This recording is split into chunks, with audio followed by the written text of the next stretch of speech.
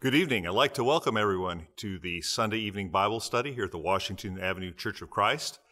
Tonight we'll be continuing a series of lessons that David Rogers has begun called Asking for a Friend. Before we begin, though, I do have a number of individuals I would like to make mention of in relation to our prayer list. Some of these were updates from this morning, but I also have some new individuals that would like to add to our prayer list since this morning. First of all, I want to make note that Blossom Weddle is now at home. She's no longer at St. Vincent Hospital and is receiving outpatient treatment. Also, Lanny Hill, who was in our prayer request, who had been suffering from COVID, has now also been diagnosed with diabetes. So we want to include Lanny or continue to keep Lanny in our prayers.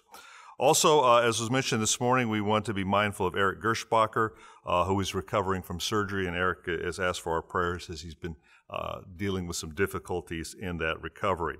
Also mentioned this morning, we want to be with the family of Carol Bortolire. That is Valerie Cox's sister-in-law who passed away early this morning, so we want to keep that family in our prayers. Also, Lisa Marquardt, who is a relative of Cindy Holland, who is also in need of our prayers as well. We mentioned this morning, so we want to continue to keep her as well in our prayers. I do have some additional prayer requests were given to me this morning and this evening.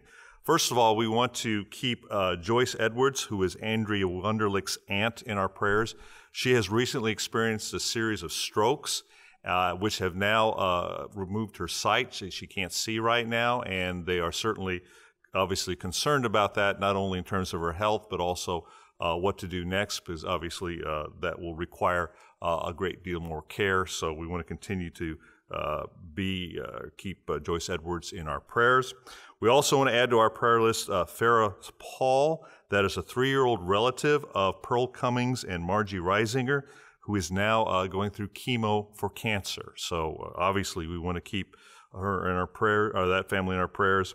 And also I found out tonight we got a request from Robert Hogues. Robert Hogues' sister, Nelda Johnson, is in ICU down in Vanderbilt, and she is in ICU because she was mauled by a couple of dogs and received some serious injuries as a result of that.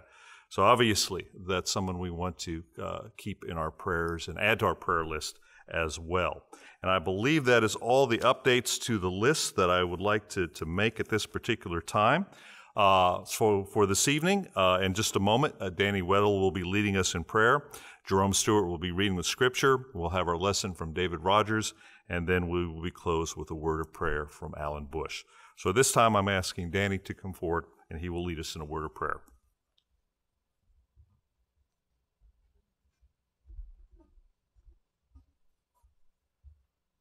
Let's pray together. Dear Father in heaven, we come before you tonight, Father, just thankful for the blessings that we have. First of all, Father, we're so thankful that you gave your Son to die on the cross for us. Father, we're thankful for your family. Father, we're thankful for your word.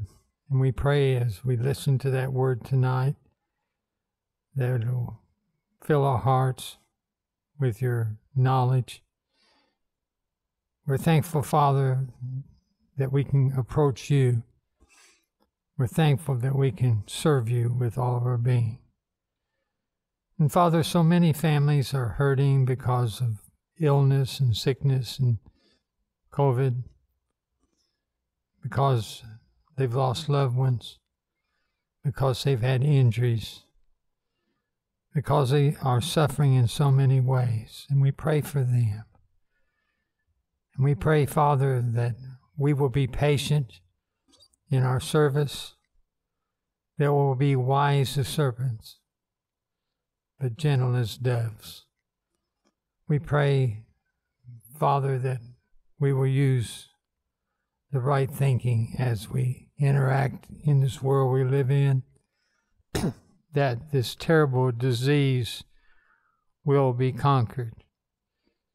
But Father, we pray that we will always be reaching out to others, that we know, Father, the only solution is for men to have Christ and for Christ to be the guide and object of their life.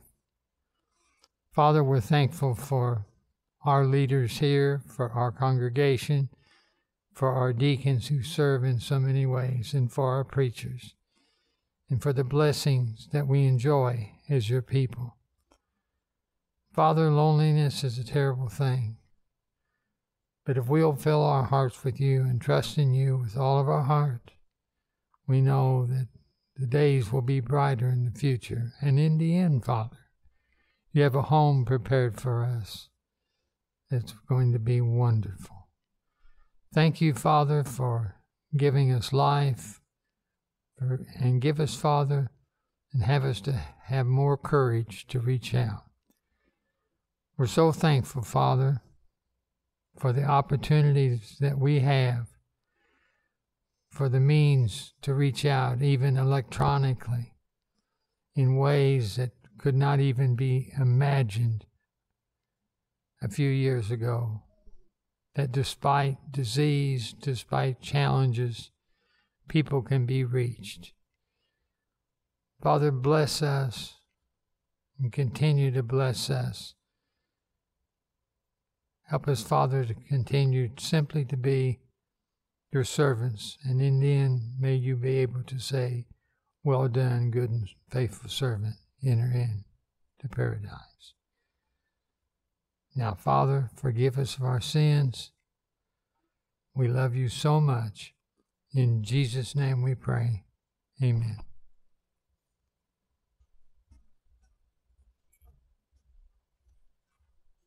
I will be reading from the New King James Version of the Bible, Acts chapter 8, verses 29 through 39.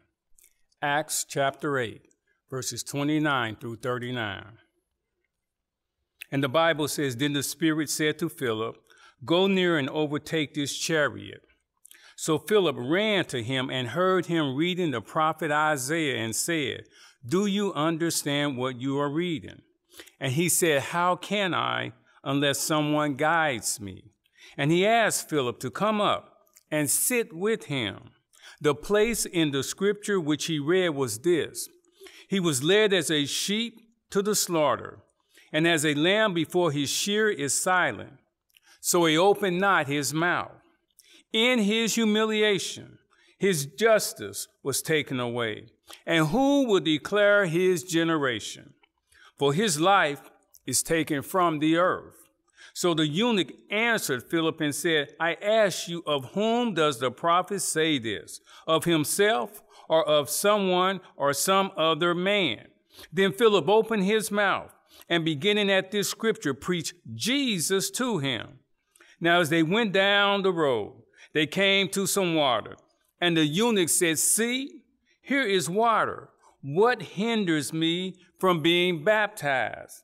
Then Philip said, If you believe with all your heart, you may. And he answered and said, I believe that Jesus Christ is the Son of God. So he commanded the chariot to stand still, and both Philip and the eunuch went down into the water, and he baptized him. Now when they came up out of the water, the Spirit of the Lord called Philip away, so that the eunuch saw him no more, and he went on his way rejoicing.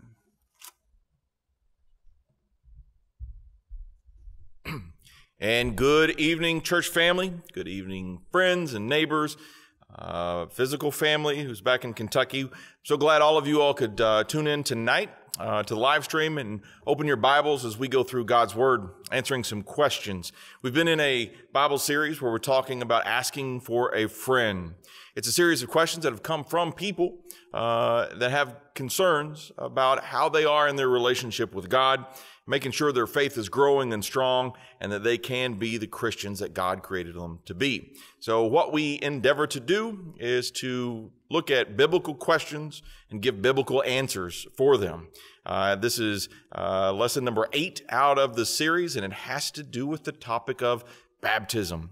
You knew probably at some point baptism was going to come up in a question. And I love this question because of what's implied within it. Tonight's question we are dealing with says, how do I know if my baptism is all right, meaning all right with God. Now, what I love about the question is there's an implication from the person who would ask it, that there is a deep concern with being in a right relationship with God. There's a deep concern from understanding and appreciating the viewpoint of God as taking a priority over how I feel about a topic or what I want in the world. God's view has got to come first, and what God wants has got to be how I direct my life. So how do I know if my baptism is all right? It's a great question. Mostly because we live in a world in which there are a variety of meanings and demonstrations of baptism. Do you think back right now to what your baptism was? Maybe it was something that took place in a river or a lake or an ocean. Maybe it was something that took place with friends and family surrounding you and out in the water with you. Maybe it took place in a baptistry.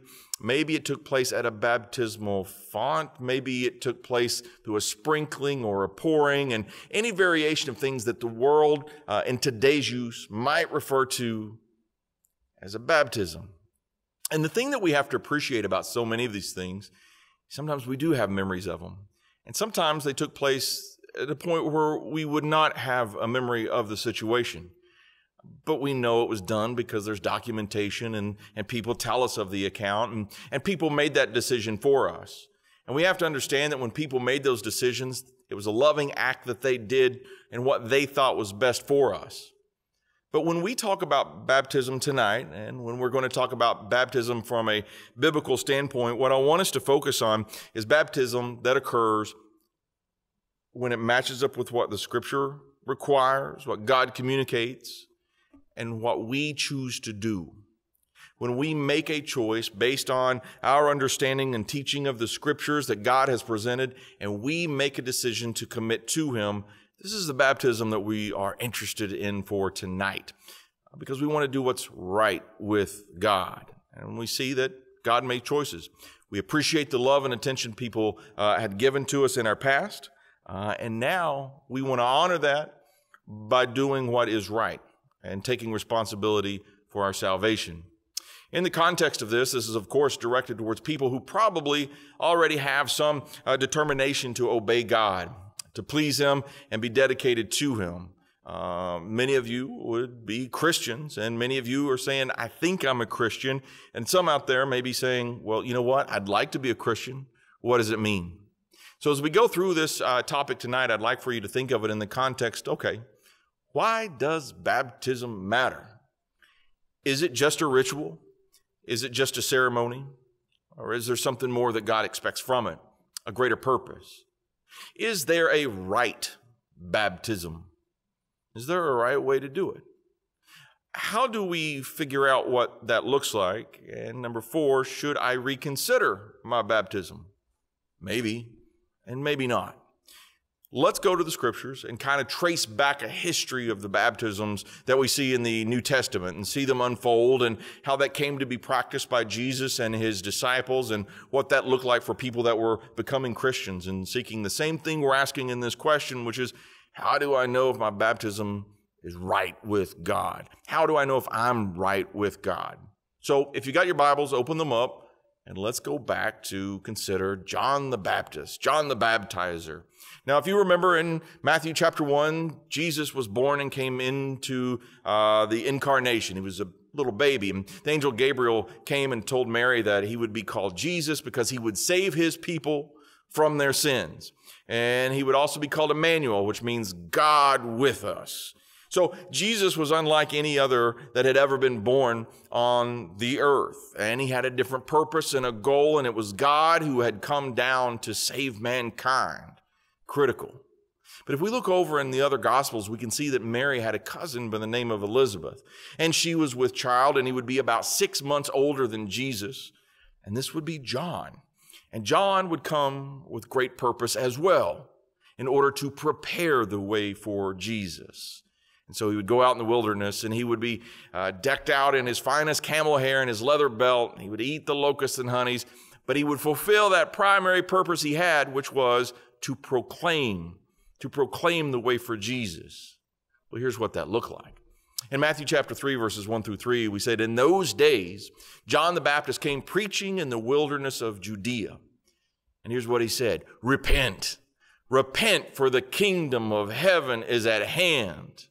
Now, this would have been incredibly important news, good news for any of the people that had come up under the old covenant, under the law of Moses, because there was an excitement and an anticipation for the Messiah, the Savior to come. And here John is proclaiming the news. Repent. We would use this in a church way today, which we would think turn away from your sins, which is correct. It could also mean to change your mind. And he was challenging them. Any ways that are opposed to God, repent. Turn away from that. Any philosophies you follow that are opposed to God, turn away from that. Any traditions that you follow that are opposed to God and in conflict with Him, turn away from that. Any lifestyle practices that you have, turn away from that and turn to God, because the kingdom of heaven is at hand. Then he would go on, and the Bible would say, for this is he who was spoken of by the prophet Isaiah, when he said, the voice of one crying in the wilderness, prepare the way of the Lord, make his path straight. Of course, this is from Isaiah chapter 40, verse 3.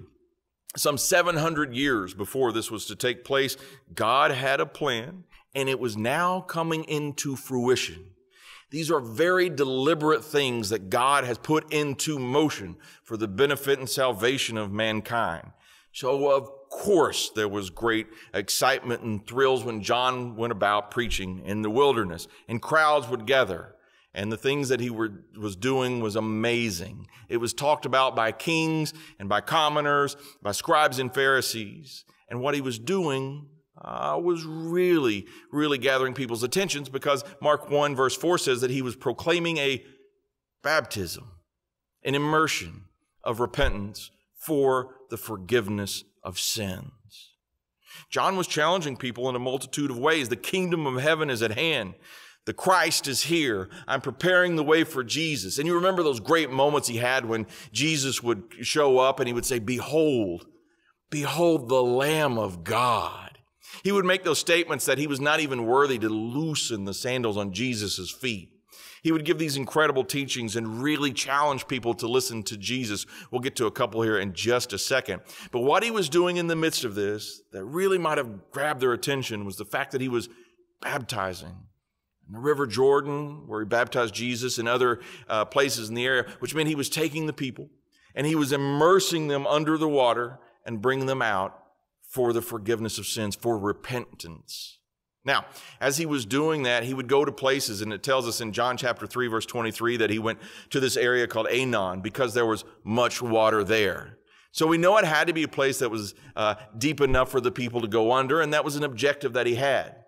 The other thing that's interesting about John chapter 3, verse 23 isn't just the point of much water, but the previous verse, John 3:22. Because in John 3:22, it tells us that Jesus and his disciples came up to Judea, and they were also involved in baptizing. Now, as you get further down in John chapter 3, you can see that John's disciples were asking questions about these people that were out baptizing as well. And then John's using that as an opportunity to further teach about Jesus. And he says to them that he points to the fact that Jesus is from above, and he carries a message from God. And he gives this great line in John chapter 3 and verse 30 that says, he must increase, but I must decrease. He who comes from above is above all. He who is of the earth is earthly and speaks of the earth. He who comes from heaven is above all. He's trying to get people to see that Jesus is just not some man. He is the Son of God. And Jesus comes with an eternal purpose. Jesus is coming for the salvation of mankind. Jesus is coming to cleanse us from our sins. He's preparing the way and preparing the people for this. In fact, at the end of this chapter, if you go down to verse 36, he says, he who believes in the Son has everlasting life. And he who does not believe the Son shall not see life, but the wrath of God abides in him. In the very next chapter, we see more baptism taking place. And the scribes and Pharisees, they had heard that Jesus had baptized more disciples than John. though verse 2 says Jesus himself did not baptize, but his disciples, which shows that Jesus and his disciples were participating in this baptism in the early stages as well. It's an interesting time period because we're in a transitional phase.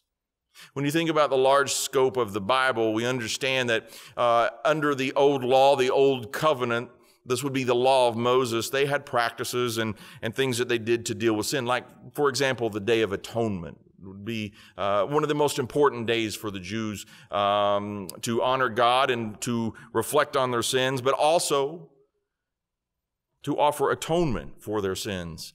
But it wouldn't completely take it away. It would simply cover it up for a year, and then they would come back to the Day of Atonement again. God had told them that a better way is coming. In Jeremiah chapter 31, the prophet Jeremiah tells them of a new covenant is coming to take place.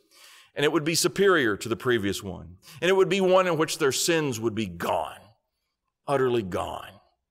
A kind of freedom they had not known. The repetition of the sacrifices or something that they were bound to. But this was a separation from this. This was a practice that they could see utter freedom from sin and the burden and the consequence of it. And Jesus had come to make that reality. So in this time period in which John comes proclaiming the kingdom of heaven, we're in a transition period. And Jesus has gathered his disciples, and he's now participating in this because he is training them, he is teaching them, he is getting them ready for a time period in the future for where his kingdom is established and people will be added to it by their own choice. And so we see them baptizing at this moment. He would go through this for about 3 years. According to the Gospel of John, there would be several Passovers, and we figure it's probably about 3 years. This time period with John the Baptizer was very early in the history of Jesus on earth and his ministry. We're going to skip ahead a little bit to when Jesus would be closer to fulfilling what he came to do. He wasn't coming to destroy the law, as he said in Matthew chapter 5, verse 17, but to fulfill it. And in fulfilling it, he would be ushering in the time for the new covenant. And this is what he had prepared his disciples for doing. So when we move to Matthew chapter 28, verses 18 through 20, Jesus is now at a point where he's died, he's been buried, he's resurrected, and he's given them this purpose. And he says to them in Matthew chapter 28, verse 18, that all authority has been given to me in heaven and in earth. Do you see the scope of that? All authority has been given to me in heaven and earth. And then he tells them to go to all nations. And in going to all nations, he's wanting them to baptize in the name of the Father, the Son, and the Holy Spirit. He's to make them disciples. And to going to all nations, he would then tell them to teach whatsoever things that he had commanded them. And he would say, "Lo, I am with you always, even to the ends of the age." And so in Matthew 28, 18 through 20, we see that now we've gone from just this regional area in which the commission had been to teach them to practice baptism and teach repentance, but to broaden the scope because of a divine authority to all nations. He's training them, preparing them, think bigger than just the local area. Of course, they were in the Jordan River, and this is an image of the Jordan River, and that's where they would begin their teaching and their training. But Jesus is now taking them to a bigger, worldly, global, everybody kind of picture.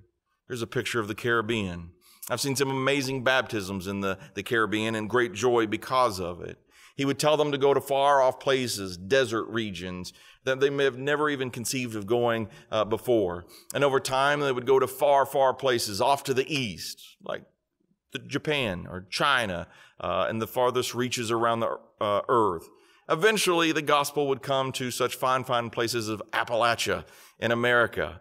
And it would even go to the far, far reaches of Canada in the north. Challenging places, but the gospel was intended for all. And so over time, there had to be a global mindset that this would be taken to all people. And that's a command that was given, to baptize and to teach, to make disciples. Baptize and teach to make disciples. And in the baptism, there would be the immersion. That's why when we mentioned earlier that John was baptizing at Aenon near Salem because water was plentiful there. And that's why, if you noticed in all of the pictures we gave of throughout the world, did you notice there's water in every single one? Humans must exist somewhere near water. We need it to survive, absolutely need it to survive. And so God was giving a command, something for us to do that was so reasonable and in his wisdom accessible, easy to make possible, in obedience to him. We have a divine command and expectation that baptism would take place anywhere in the world for all people who were taught. This was amazing. The old covenant was a thing that was primarily, exclusively for the Hebrew people, and now we're transitioning into a new covenant that would access for all people. Absolutely have access for all people and freedom from sin. And baptism would certainly be a part of this. Now, this would come by divine authority and command, important for us to remember.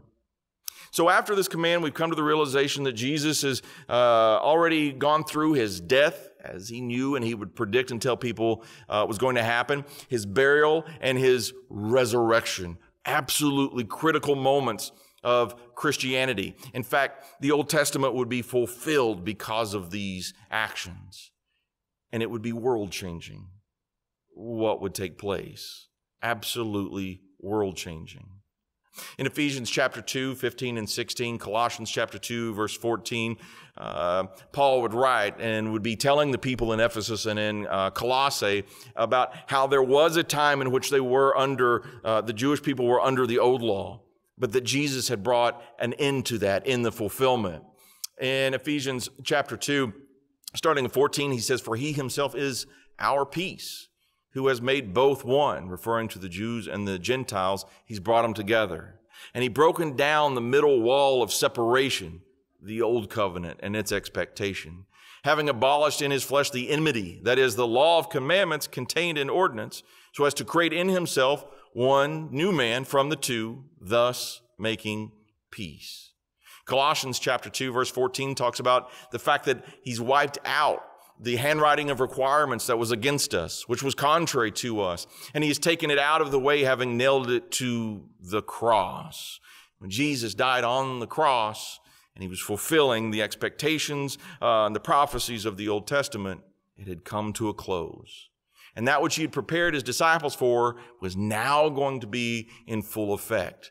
A transition period was over. And now we move into the new covenant. Paul talks about it in greater length using these great illustrations. I love the book of Romans tremendously and the book of Hebrews tremendously. Probably my two favorite books in the New Testament just to sit down and read because they are so rich with their teachings of Christ and the practice of Christianity. Romans 7 in particular, he starts talking about how marriage is a good way to illustrate the requirements with the law and the expectations of God. If someone is married, well, that's a marriage for life and a covenant and something to keep for life. And if you were to leave the one you're married and go to another, you'd be called an adulteress, and that would be sinful and absolutely wrong. But if the one you were married to dies, you are free to be with another. And as he was using this illustration to get to a bigger picture, that those people that thought they were still committed to the old law needed to realize that they were free and they were now joined to Christ in the new law. Hebrews chapter 9, verses 14 through 17, actually there's a whole chapter there. The writer of the book of Hebrews, he's using the example of a testament and a testator, and you can think of it kind of like a will, that someone would be, if they had a will, it comes into effect when that person dies, when they passes. And he's saying this is exactly what's happened when Jesus died and he was buried and he was resurrected and his blood was shed. This means we've come into the new covenant, a transition. So expectations by God should be followed under that covenant. And this is the state we move into in Acts chapter 1. Jesus has died, he's buried, resurrected. He's fulfilled the law. He has prepared his disciples. He's trained them from the plan that God has had since the beginning of time, that the fulfillment should be that mankind should be saved by those who would be in Christ. And now his disciples who are going to take action to draw others into Christ. The kingdom is here. So Jesus ascends in Acts chapter 1. The disciples have been trained, and they're going to make this happen in Jerusalem. Holy Spirit comes on them in Acts chapter 2, and it's world-changing. Absolutely world-changing. Even to this day, the ripples from that moment, that day, the teachings that would take place have transformed their world all the way up to ours now, and they will until Jesus comes again. Peter got up to preach. The people had come for the festival of the harvest. The day of Pentecost was there. Thousands of people would have been in Jerusalem to hear this message. And Peter starts doing exactly what Jesus gave him the command to do. Make disciples. There's going to be teaching taking place. All the things that Jesus had commanded. And the Holy Spirit had come to give them the remembrance of the things that Jesus had said. Had gave them the understanding to be able to proclaim this gospel truth in a way that would translate and be understood by the people from all the different nations. And so Peter gets up and boldly begins preaching to people the good news of Jesus, because the kingdom of heaven is here. And when he gets up and he teaches them, he starts pointing back to the prophecies in the Old Testament, the ones that they should have used to build their anticipation and expectation for the Messiah. And he quotes from Joel chapter 2, and this is the moment that Joel was talking about. And he points out that Jesus, the Christ, the Messiah, he is of the lineage of David, and he's fulfilled that prophecy as well. And he points out and convicts them of what they had done that was so horrible and terrible, that it was that Jesus they had called for his death. He's not shying away from the sinfulness of what's taken place, but he's allowing them to come and reflect their relationship with God because of that. And he says, this Jesus, the one that they turned on, the one that they called for his death, the one that they rejected, God had recognized him as Lord and Christ. And then they come to this realization.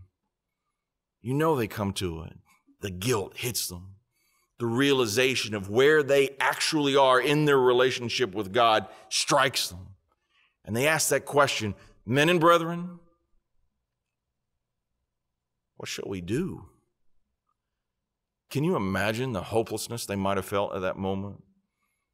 Not just that they had sinned, and not just that in some theological way, in some theoretical way, they understood that sin separates them from God and acknowledged that in an intellectual way, but they were struck with the realization that they had not only rebelled, but called for the death of the Christ, that they had utterly turned on him and God's plans. Men and brethren, what shall we do?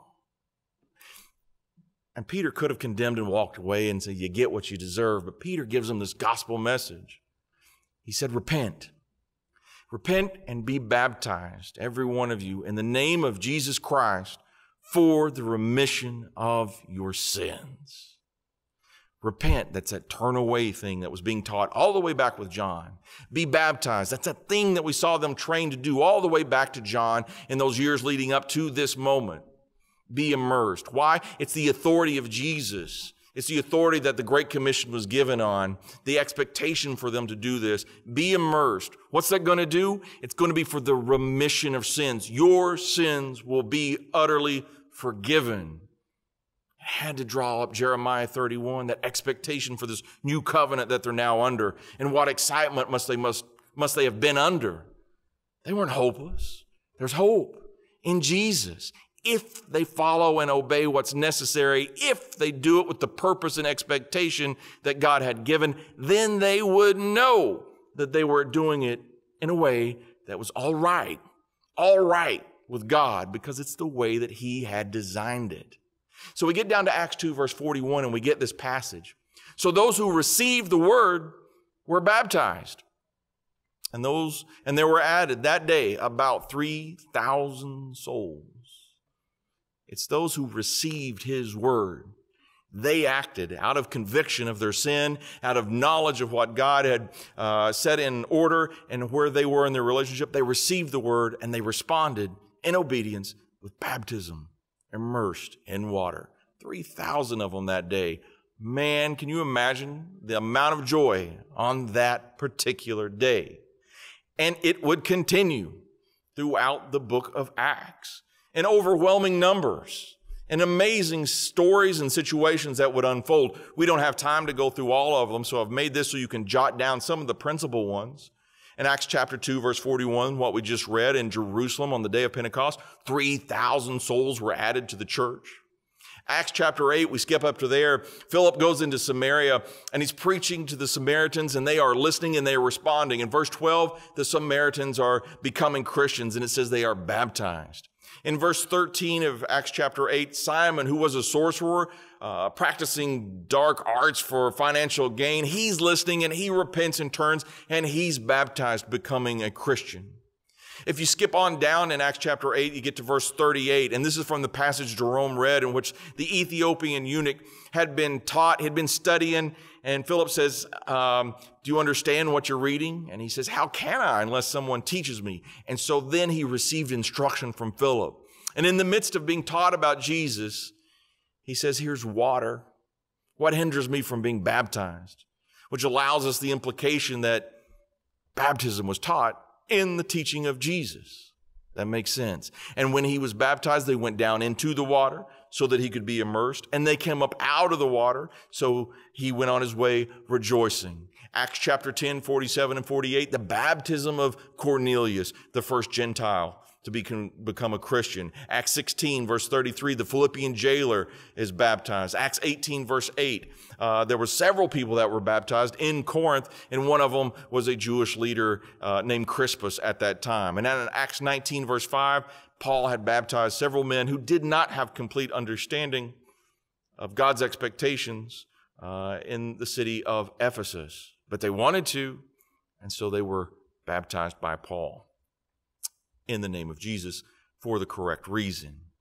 That is how that continued. And throughout history, from the first century until the 21st century, baptisms have been taking place in obedience to God in the way that he gave us instruction to do so in Scripture to please him. Which brings us to our question. I gave all that context for a reason. Most of the questions we have about the idea is, how do I know if my baptism is all right? Can probably be answered by what we've just covered from a biblical standpoint. But we may need to fine-tune that just a little bit. And I wanted to give that just a little bit of time if you'll stay with us. Here's some specific questions. Did my baptism match the biblical command and example? When you think back to your baptism, did it match what we just covered in the biblical example of baptism? Meaning, was it preceded by teaching and understanding? Was I taught and brought to understanding prior to my baptism? Because in every example we look at in Scriptures, and even when we hear the commandments of Jesus, there needed to be teaching and understanding so that a person could take ownership of their choice, realize what God wanted, and then decide to obey out of faith. That had to precede the baptism. If that did, okay, that's matching up. That's great. And when you come through that moment of the teaching and the understanding, did you come to a realization that you had a need for a Savior? Were you convicted of your sins? Did you realize that you were not in Jesus, that you were separate from God because of your sins, and you had to take action? You had to respond to the gospel. Did that take place? And if you realize you're in your sin, maybe your lifestyle is not one that's pleasing to God, maybe you have habits that would separate you from God. God provided all the information we need to know what that means, whether it's sexual immorality or drunkenness or hatred or gossiping or any of the other things that you can find in the Scriptures. Did you turn away from that? Did you turn away from it? Maybe you follow after some worldly philosophy or ideology. Maybe you follow after man-made traditions. Did you repent from that and turn away and turn to God as best you can? Did you confess and commit to Jesus as the Lord? Did you commit to Him as the Son of God, as the Christ? Did you commit to Him as your Lord, the authority over your life? That's necessary. We've seen this in all the examples. If so, then of course proceeding to baptism would make sense. It would absolutely make sense. But if we stop and we're honest and we say, no, whoa, you know what?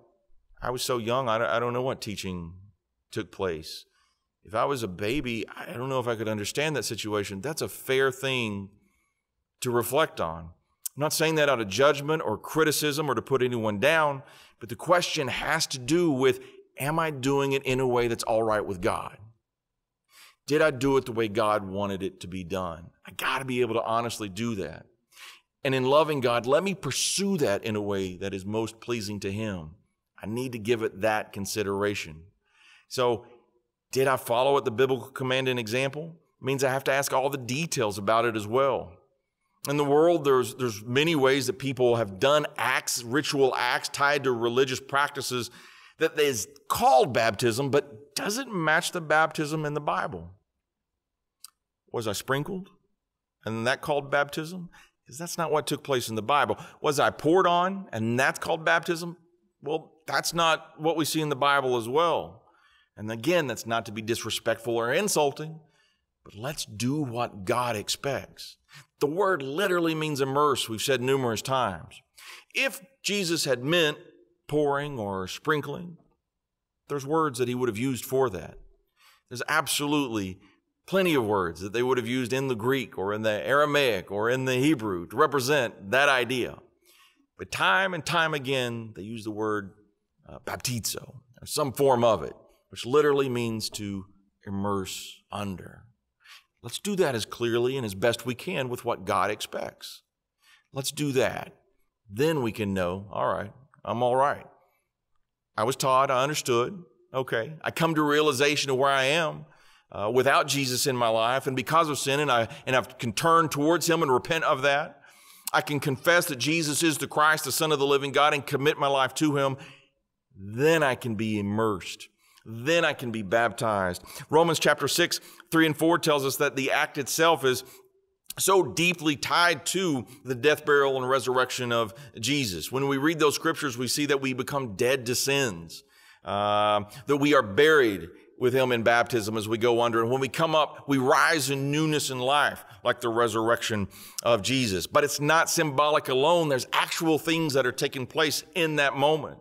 In Galatians chapter 3 and verse 27, it says, when we are baptized, we're baptized into Christ.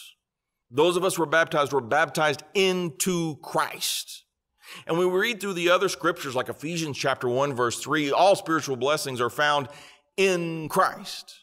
And we know that those in Christ, from 2 Corinthians chapter 5, if you read from verses 17 down, you'll find that those are the people that have been reconciled, brought back together with God and are new creatures. Why? Revelation chapter 1 verse 5 reminds us that we have been washed in the blood of Jesus. We're clean. We're free. Our sins are remitted, forgiven, like they said in Acts chapter 2 verse 38. Out of faith, we've obeyed, and we are now one with Jesus. We are in Christ. That's a powerful thing that's taken place. It's not just some ritual. That's a powerful thing to realize. One of the great questions as we move along here that comes with, am I right with God? Is my baptism all right with God? I get this one a lot. Did I understand enough before I was baptized? Did I understand enough? It's a good question. It's a really good question. Sometimes we wonder how much you have to know before you are baptized. And I'm going to give you an example here pretty quick. And I'm going to go to math. You know that subject that so many people say, will I ever use these formulas in my life anywhere? All right, we're going to use one tonight in talking about the Bible. Do you remember the Pythagorean theorem? You probably picked it up somewhere around middle school. You might have heard about it in late elementary school. And right now, you might be able to recite it. If I get it started, I bet it's going to click for you. A squared plus B squared equals C squared. It's one of the most basic formulas that we learn. And it's one of the first ones where we hear ourselves complain, I will never use this in my life. But then over time, you might find you do. Let me give you an example. Farmer buys a plot of land and he buys a goat. He decides that he's going to pin the goat in one corner of the plot of the land so that the goat can eat the field, a rectangular field. and he needs to figure out what length of rope he needs to buy. Now, if he paid attention to his math teacher, he would think, oh yeah, a squared plus b squared equals c squared. That applies to any right triangle. Sure, if I split down the length of the field right from one corner to the other, that's the same thing we talked about in math class, the hypotenuse. That's exactly how much rope I need to buy. I'll just put that into practice. Now, what he did was use his understanding in a way that affected his life.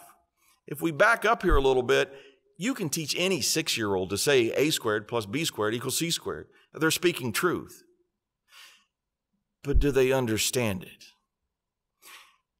Could they actually work and use that? If you threw down a right triangle and gave them one that had a leg of 3 feet and another leg of 4 feet, would they be able to work the formula and tell you that the hypotenuse is 5 feet? Probably not. There's some gifted kids, that's for sure, and some could. And over time, would they be able to take that and be able to recite it back in truth? Would they be able to understand the mechanics of it? And then would they be able to live out the reality of that formula in a very practical sense, like a farmer figuring out how long rope should be for his goat to cover a whole field? It works the same way with scriptures. When we ask the question, do I know enough? Do I know enough? Here's the thing I would ask you. Can you recite truth? That's a good place to start. And any people that can do that, no matter your age, I commend you. The more that you memorize Scripture, the richer your life's going to be. But you can't stop there. It's not just about reciting things back. You got to develop that understanding. Can you put it together in the way that the mechanics of the Scriptures work, and you understand what it means for Jesus to be the Christ, the Son of God? Do you understand who God the Father is? Do you understand the Holy Spirit and His actions in inspiring people to record the Scriptures so that we could understand the will of God? Do you use that and understand what the mechanics are of sin is, and how from Isaiah chapter 59 verses 1 and 2, sin separates us from God and creates an incredible problem for our world, a darkness that puts us in a lost state? There's an intellectual understanding of that comes, and maybe you can take those verses and put them together. That's building on it and understanding sort of the mechanics of the Scriptures. But here's the critical part. Do I understand enough? Do you see where that puts you in your relationship with God? Do you see how that affects you?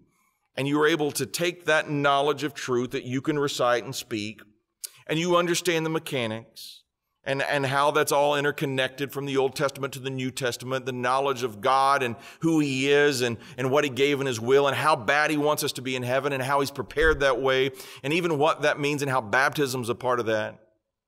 But do you understand what that means for the way that you live your life?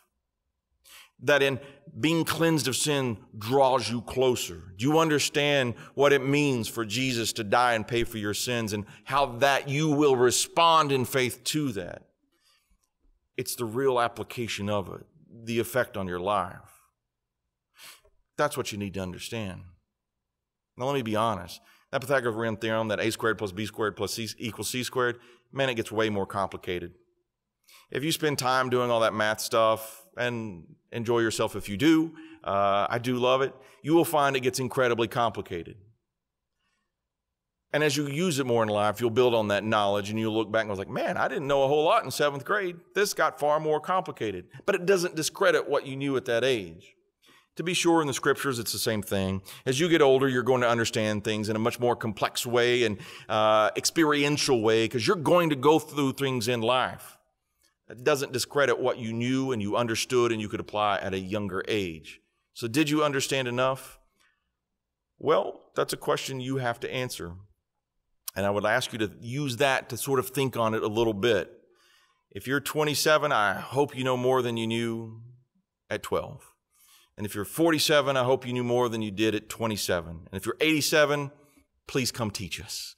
We would so benefit from your wisdom and experience in the Scriptures. It's a growing process, but it doesn't discredit what you knew from before. You got to build on it and put that into practice. Which brings us to the last point. Was I baptized for the purpose God intended? Was I baptized from the purpose God intended? It's a good question. Sometimes we're baptized because our parents want us to be. Our family puts pressure on us to do it, and that's not us making the choice. We need to reconsider. Sometimes we're baptized because we go through ritual, just for the sake of ritual. Well, that's not what God intended. If we were baptized because we knew we were guilty of sin, and we knew freedom was to come from Jesus, and we knew the truth of what the Scripture gave us about Jesus and God and the Holy Spirit and the plan of salvation and the meaningfulness of the church and what it meant to commit to that. And we were baptized because we wanted to be in Christ and receive the fullness of blessings that come from that and live and serve and be a light for Him. Okay. Wow. You are on point. That's the purpose. That's the purpose. We got to do it for the reason that God gave, and then we can have eternal life and be with Him in heaven. So were you baptized for the right reason? That's for you to answer. I hope so. I think so.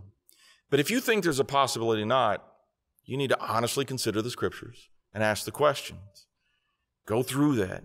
Be genuine. Be honest. If you have more questions and would like to talk with someone, feel free to do so. Reach out. God loves you. This church loves you so much. And if you are faithful and true and you are deeply in Jesus according to the Scriptures, I challenge you to reach out and you share that gospel. You teach as best you can, and you do whatever you can to share and let people know about Jesus. I'm very proud of people that are finding ways to do that above and beyond COVID-19. I have a family member, a niece. She's in 3 Bible studies right now online. Does she know the people? Nope. She's getting to know them, and she's teaching them about Jesus. I'm very proud of her for that, and I know there's many that are doing the same thing. Let's keep pressing on as the church. Let's keep making sure that we are doing our best to be all right with God. Thank you so much.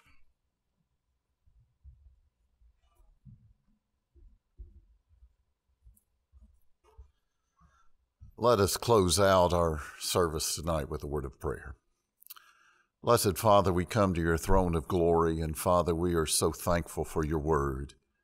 And Father, it is our prayer that you help each and every one of us to get into your message. Father, there's so many questions we might have in this life, and we know you have the answers for them.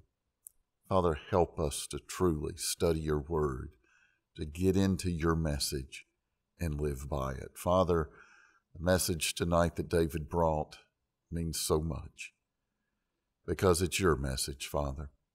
We pray, Father, if there's any among us that are struggling with our baptisms, that we again do as David suggested, get into your word, study your word, and make sure our baptisms line up with your word. Father, again, it means so much because it means we're honoring you.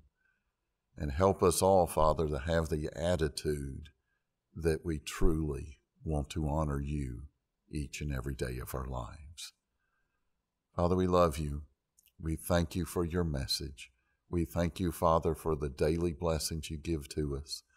And Father, we thank you for sending your Son so that we can have salvation from our sins. Bless us this week, Father. Help us to have a good week.